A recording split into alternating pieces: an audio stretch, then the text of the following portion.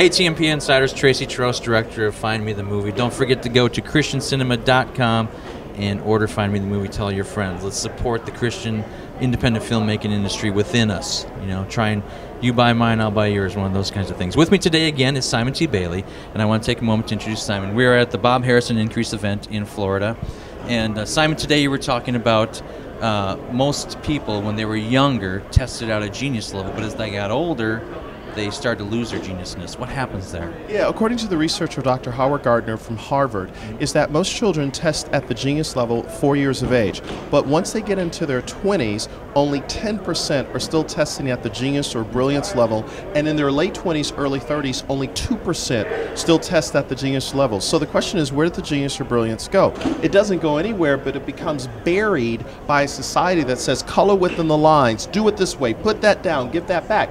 And the more you continue to hear what you can't do, where you can't go, and who you can't become, there's a neurological path in the brain that causes individuals to shut down. So what happens is people become creatively frustrated because they've got this potential, this insight, and now they've been told to be remote, to dumb down, to play down, to live down, but this brilliance inside of them won't let them rest. And so they have to find the right environment. So that's why sometimes people hop from job to job to job, relationship to relationship to relationship, trying to find that place where they can be their brilliant selves. So one of the things you should think about, business owners, do I have men and women who are releasing their brilliance in every facet, in every opportunity, so it's not a frustrated child who didn't have an outlet to be their very best?